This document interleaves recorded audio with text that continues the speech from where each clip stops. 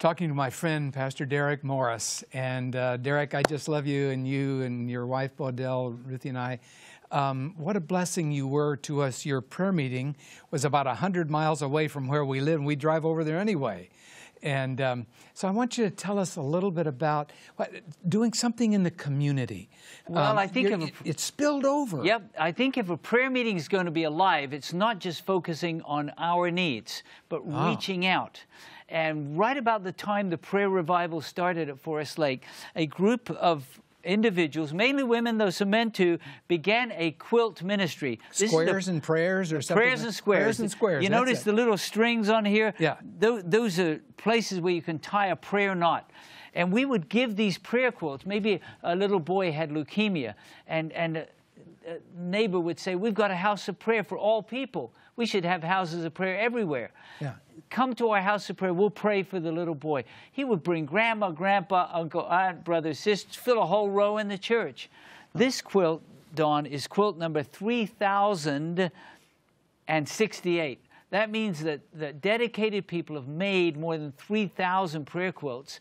And the prayer ministry there at Forest Lake said, "Pastor Derek, wherever you are in the world, if you need a prayer quilt to give to someone, to remind them someone's praying for them." But this helped you bring give an excuse to bring community people in. That's not an excuse. It's real ministry. That's you know? right. It's like, I have a neighbor who's hurting. Yeah. Bring them to the house of prayer. Okay, so they would make that quilt, and you would sometimes give it to the person themselves. Absolutely. There, or we wouldn't just send them a quilt. We would say, "Come to the house of prayer." We'd open it up.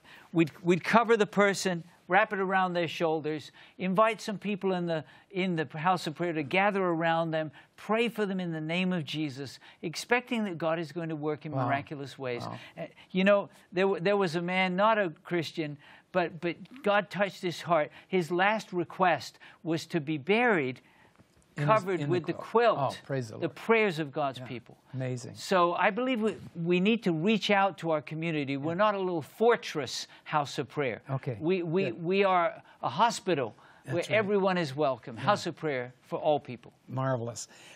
You started out in a side room, and a year later, I mean, just with a handful of people, a year later, you're having the midweek service in the worship center. Yep. And I remember asking one Wednesday evening, because the place was crowded, I said, "How many of you are not members of this congregation?" Right. And about a third of the people raised their hands. Yes. And I thought, this is not just house of prayer everywhere. Yeah. This is house of prayer evangelism. Yeah, HOPE. The house of prayer evangelism. We're at houses of prayer everywhere. Because there are so many hurting people, Don, in the world.